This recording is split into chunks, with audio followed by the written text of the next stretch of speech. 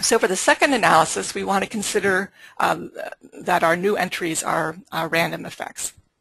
So I used the SAS code from this reference here, Wolfinger et al. In 1997. You could also just do this manually in a spreadsheet. Essentially what you're trying to do is you're creating an indicator variable called new that we give a value of 1 when we have a new entry and a value of 0 when we have a check. And then we also create another variable called, I'm calling it entry C here, which is collectively is 999 for all of the new entries, but then maintains the actual value for the check varieties. For example, MF183 is entry number 90. So this allows us then to make comparison among our checks and then a collective comparison between the mean for the new entries and any of the checks. Okay, and so if you didn't want to do that manually, you could use this little routine here to create a new data set in that format. Okay. Initially then, I just ran this to get an ANOVA. I used the GLM procedure. And so the difference between GLM and proc mixed is that in GLM, in your model statement, you include all of the factors in your analysis, whereas in proc mixed, you would only include your fixed effects in your model statement and your random effects in your random statement. So in this case, I'm just doing ANOVA. The solution option here indicates that I want solution for the fixed effects. And so then the output from that analysis is shown below here at the ANOVA. We can see here that we do have significant variation among our blocks. The checks actually were fairly comparable to each other, so there's not significant variation among the checks.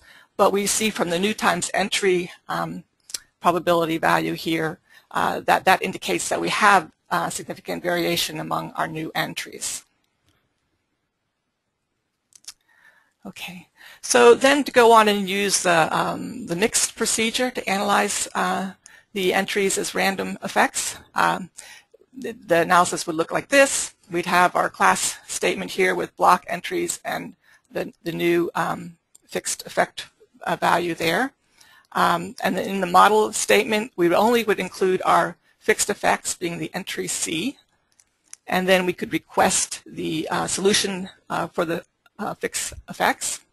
In the random statement, we would include the two random components and also request a solution for the random effects.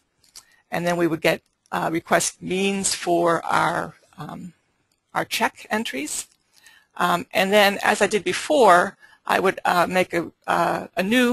create a new data set that was the output of essentially the solutions for the random effects. I'm calling them the eBLUPs. And then you could use the export wizard to export eBLUP to an Excel file or CSV file or whatever you wanted to use. So here's the results for the second analysis there. You see we have the estimates of our variance components up at the top for blocks, the new entries, and then the residuals, and that there is a reasonable variance among our new entries. Again, we have then the fit statistics, which we could use if we wanted to compare one model against another. And then at the bottom there, we have a test of fixed effects. This includes both. It includes all the three controls, and then it also includes the average of all of the new entries, and that's why we have 3 degrees of freedom. So you can see here that there actually isn't any significant variation among the controls. So this is looking then at the Excel file I created by outputting the eBLUPs. At the bottom there, you see all of the estimates for the new entries.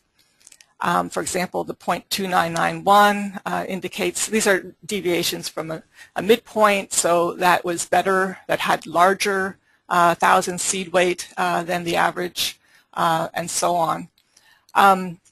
If you would prefer to look at these on the original scale, you could go back up to your solution for fixed effects and use your intercept value. So you would simply add then all of these estimates onto your intercept value to get the BLUP estimate that you could use for selection, for example.